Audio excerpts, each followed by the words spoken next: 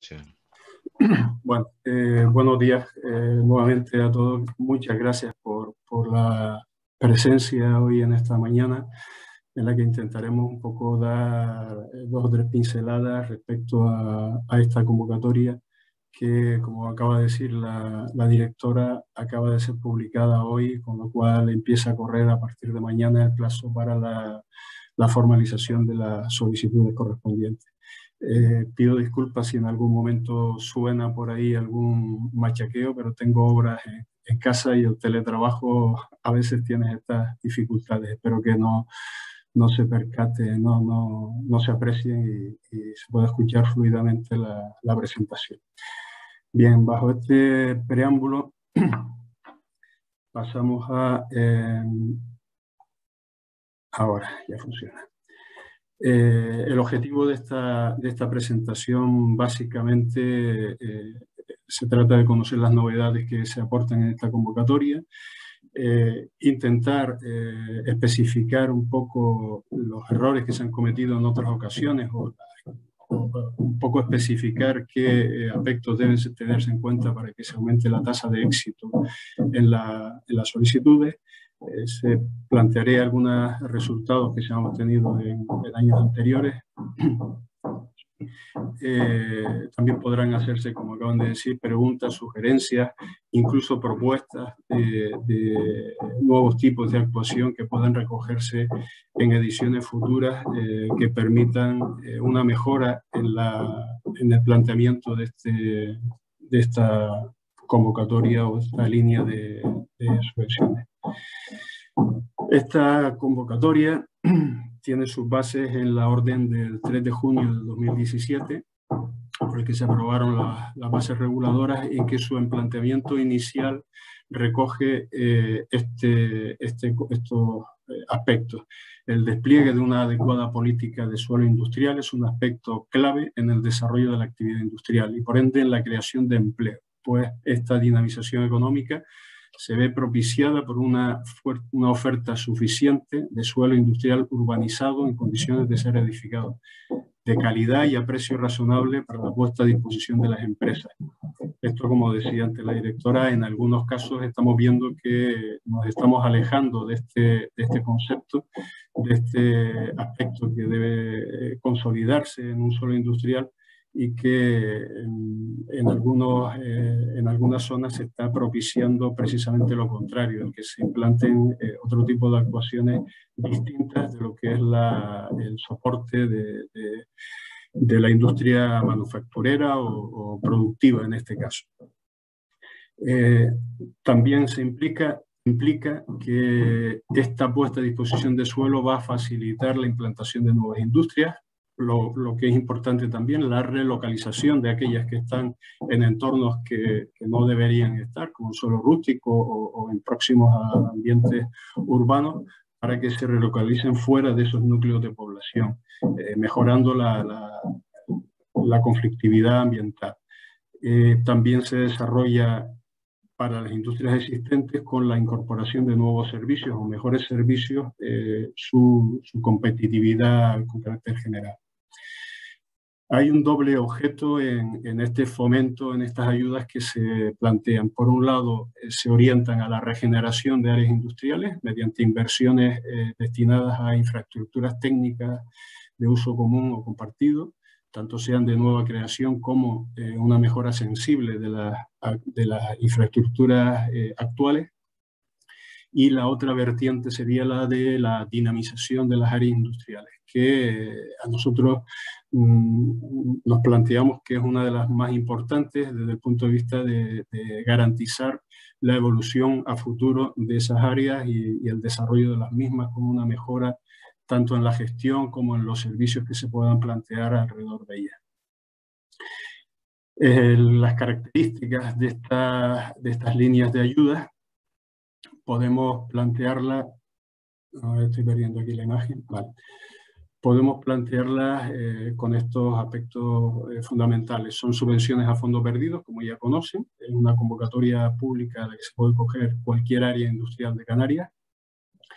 Los destinatarios son las entidades sin ánimo de lucro, dígase entidades de conservación, corporaciones locales, ayuntamientos, asociaciones empresariales, comunidades de propietarios, en cualquier caso entidades que tengan legitimación para actuar en ese entorno, en ese área industrial, y fundamental que se responsabilicen de su mantenimiento, de la implantación futura o de los desarrollos futuros y del mantenimiento de esas instalaciones. Son actuaciones que pueden acogerse todas las que se hayan iniciado dentro del ejercicio corriente, o sea, desde el 1 de enero del año en curso, y en este caso existen o tienen prácticamente 2 años, casi 2 años para ejecutar la actuación. La convocatoria actual tiene carácter plurianual, va a tener 2 anualidades, pero también pueden admitirse proyectos de carácter anual que se desarrollen en la primera anualidad. Son actuaciones que permiten el abono anticipado sin avales, como en años anteriores. Es obvio que se tiene que estar al corriente de las obligaciones tributarias y con la seguridad social en el momento de la solicitud de abono y que esté liberado. Ojo con eso porque todos los años tenemos problemitas justo en el momento de la concesión de la subvención y nos vemos limitados, incluso a veces impedidos de otorgar una subvención porque aparece una deuda pendiente de alguna subvención que está fuera de los límites de justificación y no se ha justificado, o alguna deuda por otros motivos. O sea, que vigilen un poco el aspecto antes de que finalice el plazo un poco, al menos, por lo menos, en el momento de la solicitud del abono anticipado, ¿no? Que sería ya en el momento de la concesión. El plazo de ejecución puede llegar, perdón, me he saltado la diapo. El plazo de ejecución puede llegar hasta marzo del 2022 en aquellos casos en los que se solicita abono anticipado y se pueda prorrogar de acuerdo con las bases, ¿no? Normalmente los plazos de ejecución están fijados en el 31 de octubre en ejecución y 15 de noviembre la justificación, pero los plazos se pueden prorrogar hasta la mitad del plazo concedido, o sea, digamos, en este caso 5 meses más. En los plurianuales, la fecha final podrá llegar hasta el fin del 2022. Y en ese caso sí que tienen la obligación de justificar un hito intermedio que abarcaría hasta el 65% de la inversión aprobada dentro del primer año, dentro del primer ejercicio. ¿Quién tiene prioridad en el baremo? Como dije antes, es importantísimo para nosotros la planificación y la gestión, que sea un espacio donde haya ya un ente de conservación que gestione el entorno y lo vaya acondicionando a futuro. Por lo tanto, priorizamos aquellas actuaciones que estén solicitadas por áreas en las que ya conste una entidad de conservación. No tiene necesariamente que ser solicitada por la entidad de conservación, pero bueno, sí que se puntuaría si existe una entidad de conservación ya establecida en el área. También propiciamos el que se realicen o que existan planes estratégicos para el desarrollo de esas áreas. Las otras puntuaciones van relacionadas con actuaciones que se realicen en áreas ubicadas en islas no capitalinas y en aquellos entornos industriales donde el porcentaje de las empresas de empresas industriales sea superior, para priorizar y por lo menos alentar aquellas áreas que suponen una consolidación del empleo industrial y del espacio industrial. Como dije antes, hay una doble diferenciación, la línea 1 y la línea 2, y la pregunta clave que hay que responder cuando se quiere plantear una solicitud a estas actuaciones es esa. ¿Cuál es el beneficio,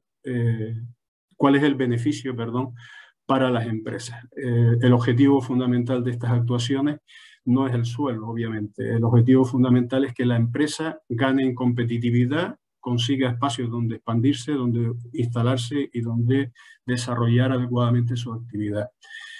El impacto de ayudas que recogemos en cada una de las líneas es el que se refleja a continuación. Se establece un máximo de apoyo del 70% en la línea 1, en la parte de infraestructura, con un tope de inversión máxima de 300.000 euros y que normalmente se llega a ese 70%. Se aplica prácticamente como una regla general aplicar el máximo. Y en la parte de las áreas de la línea 2, de las actuaciones de dinamización, la intensidad de ayuda oscila entre el 85 y el 100%, aunque prácticamente siempre se intenta llegar al 100%, y ahí sí tiene un límite de ayuda también máximo del 30.000 euros por solicitud. Solo se permite o solo se considera una solicitud por línea y por empresa o por entidad, no habiendo límite inferior en cuanto a la inversión mínima exigida. Si entramos en los detalles de cada una de las líneas, en la primera de las líneas dedicada a los equipamientos e infraestructuras técnicas, lo fundamental es que sean para uso compartido, uso común y compartido, que reviertan directamente en beneficio de las empresas de esas áreas industriales y que se pongan a disposición de las mismas dentro del periodo de justificación de la actuación. Así podemos tener actuaciones relacionadas con la movilidad de esas áreas industriales, la mejora de los accesos, las instalaciones de dotación de redes comunes de agua, electricidad, protección contra incendios, etcétera. La mejora de la gestión, importantísima también en muchas de las áreas industriales, que hay un déficit importante en este ámbito, la mejora de la gestión medioambiental, la gestión de los residuos, los vertidos, el fomento de las medidas de ahorro energético o de mejora de las infraestructuras relacionadas con las energías renovables dentro de lo que es el ámbito común del espacio industrial, como aspectos más destacados. A ver si me quito esta pantallita. Vale. Dentro de los proyectos típicos que podemos visualizar de lo que estamos encontrándonos en las distintas solicitudes, podemos encontrarnos proyectos que suponen la ejecución de una fase de un proyecto de ejecución. En estos casos hay que indicar claramente que las actuaciones que se están solicitando forman parte de ese proyecto de urbanización. También hay actuaciones de mejora, nuevas infraestructuras, como acceso, por ejemplo, a un acceso exclusivo nuevo para ese polígono industrial o actuaciones internas que mejoren la movilidad en el entorno. También ampliación de redes existentes. Como dijimos antes, aquí también es importante el tema de banda ancha, la ubicación de una red adecuada que permita el acceso a las empresas al máximo de las prestaciones de la industria conectada actual, la 4.0. Las mejoras de las características también es otra solicitud recurrente, que normalmente implican mejoras de secciones en las redes o para mejorar la calidad del servicio, condiciones tanto de las redes de agua, los temas hídricos como energéticos. Saben que en cada una de estas subvenciones hay que cumplimentar una memoria y aquí detallamos uno de los aspectos porque para evitar dudas y confusiones que se generan a la hora de interpretar si esa actuación es subvencionable o es viable desde el punto de vista técnico y jurídico. Como dije antes, se subvencionan mejoras, pero recuerden que no son mejoras las sustituciones de equipamiento, reposiciones o mantenimiento de los mismos. Para eso hay actuaciones que están un poco generadas desde los cabildos insulares, que apoyan bastante el desarrollo y la mejora de las áreas industriales, pero que quizás esto no es el objeto nuestro. Dentro de la solicitud hay que detallar muy claramente cuáles son los problemas concretos que originan la actuación, si son problemas en el funcionamiento de las empresas o de los usuarios de ese área industrial. Explicar los beneficios directos concretos para las empresas o para los clientes de ese área industrial, identificar claramente las zonas del polígono donde se va a llevar a cabo la actuación, diferenciar claramente cómo está la infraestructura actual y cuál va a ser la infraestructura futura una vez se ejecute el objeto de la subvención. Y otro aspecto importante es la planificación, el detalle de la duración de las fases de contratación y fases de ejecución a la hora de abordar la propuesta de actuación es importante también para nosotros poder identificar la viabilidad de la misma. En cuanto a los datos de la zona industrial, hay que especificar que aquí no se trata de copiar lo que aparece en el censo industrial, que aquí lo vemos y que podemos, vamos a ver si me sale el enganche con la página nuestra. Aquí se puede acceder a cualquiera de las actuaciones que podamos tener referidas en las distintas áreas del mapa que tenemos publicado en nuestra web. Podemos acceder a cualquiera, al área industrial que tenemos identificada. Esperemos que no haya ningún área en la que se vaya a actuar que no tengamos identificada, porque de hecho estamos en proceso de actualización y de revisión de este censo digital de suelo industrial, pero lo importante es que se acceda al mismo y que se visualicen los datos que cuenta dentro de la aplicación para refrendar los mismos o corregirlos en caso de que no estén correctamente identificados, para permitir no solo la identificación correcta en el ámbito de la subvención, sino también la mejora a futuro de cara a la publicidad que estamos dando de nuestro entorno, de nuestra área industrial. Otros aspectos claves para cumplimentar en la mejora: cuando se tratan de mejoras de infraestructuras existentes, es importante identificar el número de nuevas parcelas que van a recibir ese suministro o en las que se van a mejorar los servicios que se están planteando.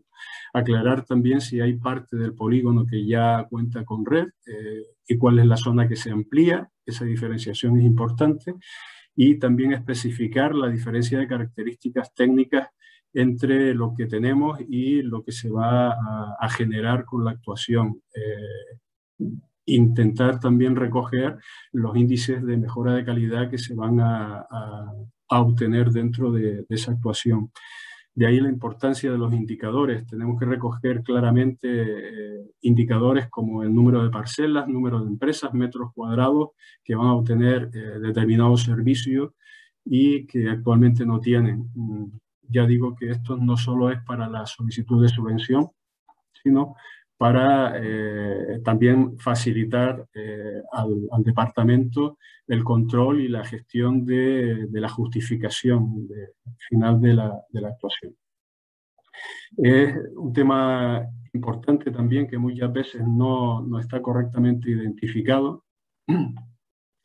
Es el aspecto de la titularidad del objeto de la actuación. Es importante que se aporten los acuerdos con el ayuntamiento en donde queden claros los repartos de la titularidad y los costes de los distintos servicios, o en su caso las autorizaciones del titular para realizar la actuación en ese equipamiento, y fundamental que exista el compromiso expreso sobre su mantenimiento. Esto es un aspecto clave para garantizar la legitimación de la actuación de esa entidad sobre ese suelo. Respecto a la segunda línea de actuaciones, tendríamos las actuaciones en el ámbito de la dinamización de esos espacios industriales. Aquí en la otra línea se financiaban gastos reales, gastos de inversión y demás. Aquí lo que se financia son gastos externos de consultoría exclusivamente. Téngase en cuenta, y es muy importante aquí, lo fundamental no es aportar aquí un documento, hacer un estudio o presentar un documento y una justificación. Lo importante es que se lleve a cabo con posterioridad lo que estamos analizando aquí y estudiando y aportando. Por eso, aquí tenemos 3 líneas de trabajo a las que nos podemos acoger. Una para fomentar la implantación o el desarrollo de nuevas entidades urbanísticas de conservación, o la elaboración de un plan estratégico. Para nosotros quizás este es el punto más importante, porque es el que genera a futuro actuaciones ejecutables que podemos financiar desde la línea 1.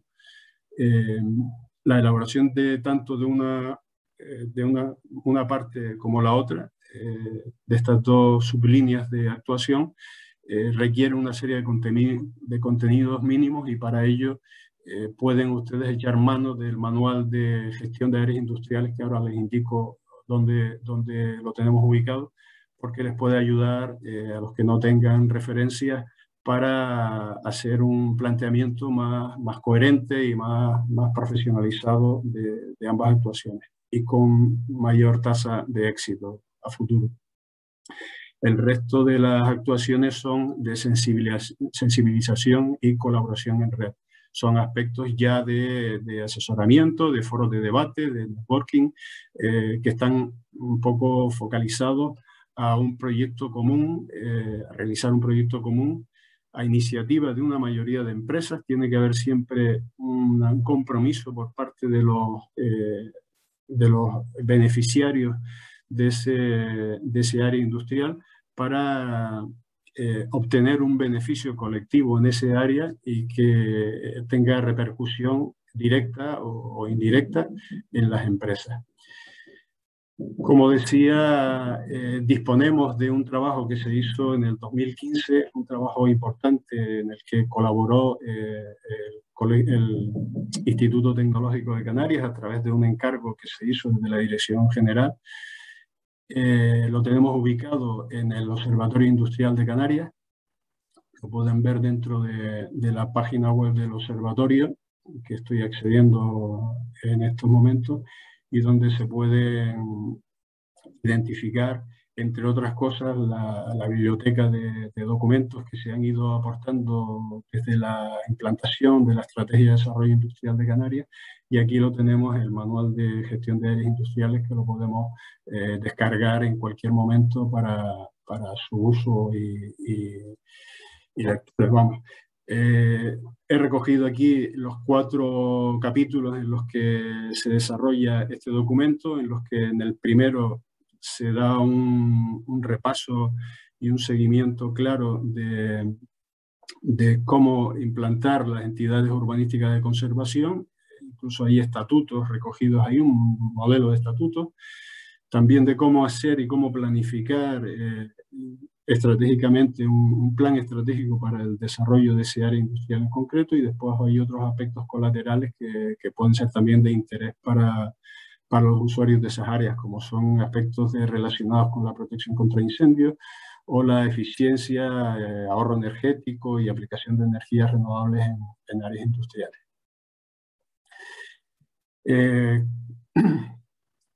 Es importante también cómo vayamos a describir lo que vayamos a presentar. Cuando se solicitan varias acciones en este ámbito de la línea 2, se pueden solicitar varias actuaciones conjuntas, pero hay que desglosar claramente las tareas que se van a desarrollar en cada una de las acciones. Cuando hay tareas coincidentes o redundantes, hay que especificar en concreto a qué acción en concreto pertenece cada una de esas actuaciones. Y en muchos casos no se identifica, y hay que hacerlo de forma muy concreta, cuál es el documento finalista que se va a entregar como resultado de esta actuación, ¿vale?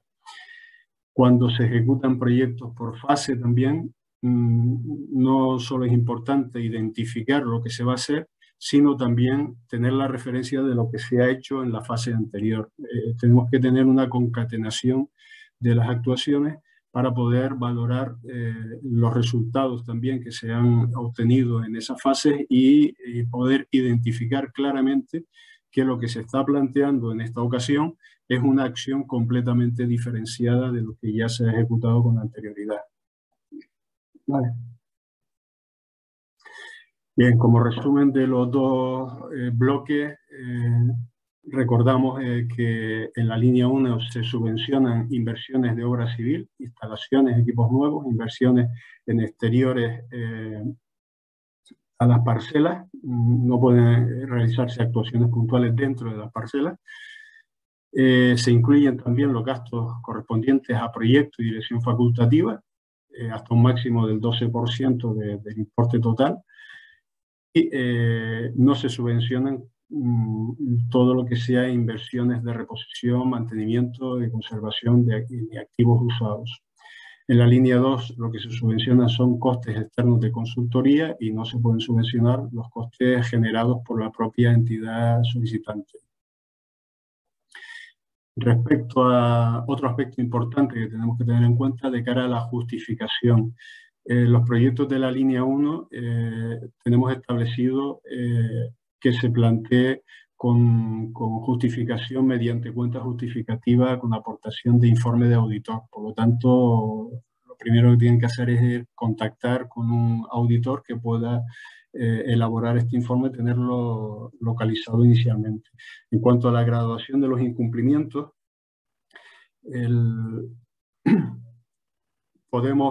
se permite una reducción de hasta el 30% de la inversión aprobada y en el caso de que sean actuaciones plurianuales hay que garantizar una ejecución mínima del 50% de la inversión establecida para esa anualidad.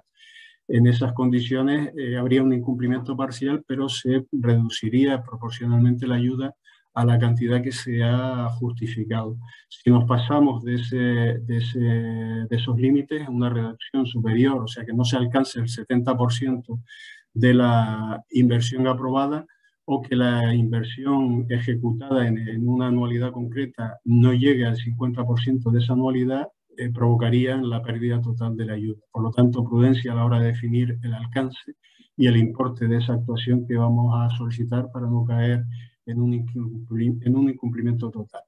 Ya para ir finalizando la presentación, solo quería plasmar un flash de lo que ha sido esta convocatoria de subvenciones en los últimos años. Aquí tenemos reflejado en las columnas, en las tres columnas de la derecha, están los totales de las tres convocatorias, de las dos anteriores y la que hemos sacado actualmente. Como decía antes la directora, vemos que la convocatoria actual, que está dotada con 1.538.000 euros, casi duplica la del año anterior, que fue de 818.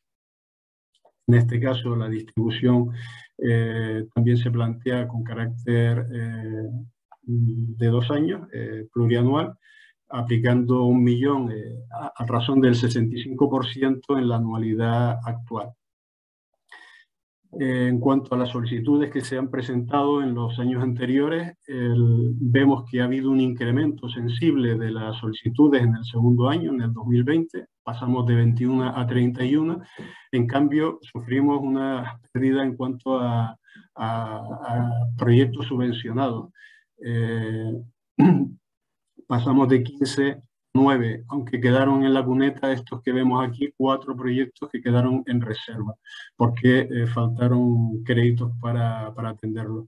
Aquí a nivel de créditos podemos visualizar también el importe de los créditos que se han dispuesto en las dos convocatorias anteriores, el importe de la subvención concedida y la inversión aprobada que ha generado esa inversión. En el caso del 2020, las reservas que quedaron pendientes que no pudieron acometerse por falta de créditos. Si hubieran créditos suficientes, se hubieran podido conceder estas que aparecen en la línea 2. Como vemos, el año pasado se podían haber concedido hasta 1.200.000 euros en cuanto a actuaciones. Por eso este año yo creo que podemos dar respuesta a las necesidades con holgura, con el incremento que se ha establecido este año.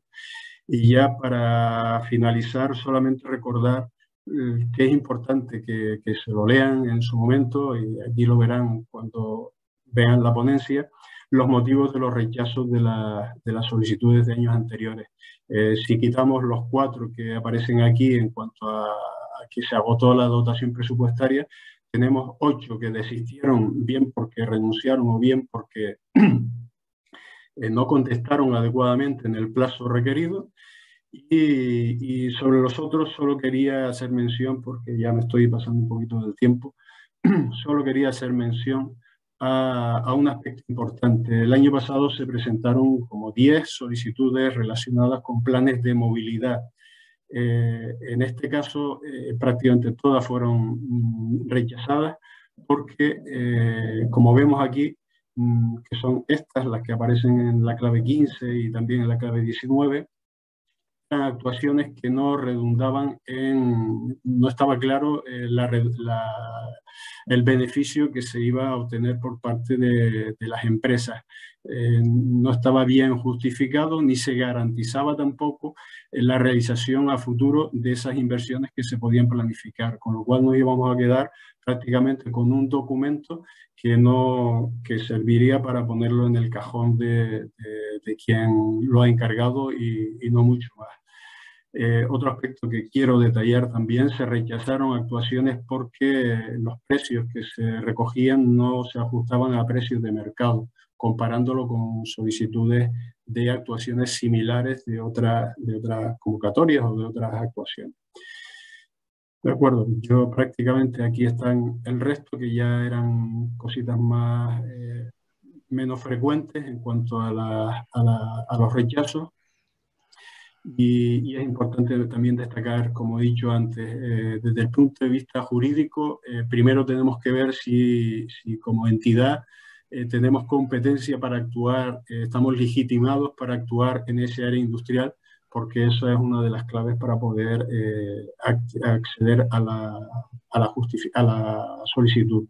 Y, ojo, con los plazos y con las fechas que nosotros planteemos de cara a la ejecución de la actuación, para no pasarnos precisamente que pasó eso en una solicitud del año pasado, no pasarnos de lo que establece la convocatoria en cuanto a los límites de ejecución ya en la propuesta. Si ya en la propuesta estás diciendo que te vas a pasar, obviamente no vamos a poder concederte esa subvención, no vamos a poder conceder esa subvención. ¿Qué hacer ahora? Pues desde ya, afortunadamente, hoy ha salido publicada la convocatoria de subvenciones y tenemos por un lado, en el ámbito de nuestra web, podemos descargar los modelos, aquí tienen los enlaces, descargar los modelos de memoria para poder ir ya analizando los que no lo hayan hecho. Prácticamente son los mismos de años anteriores, porque estamos tratando con las mismas bases. Y la tramitación, que sigue siendo electrónica obligatoria, que lo hacen a través de este elemento, que vamos a ver si está disponible ya, porque creo que es correcto. Lo acabo de actualizar esta mañana, por lo tanto ya lo tienen ahí disponible para que se pueda ir documentando desde que se pueda la actuación. Sin más, lo único que les digo, como dice en esa diapo, no dejen para última hora la presentación y la documentación, y desde nuestro departamento intentaremos asesorar en la medida de lo posible para que las actuaciones tengan éxito y puedan completar su ejecución. Muchas gracias.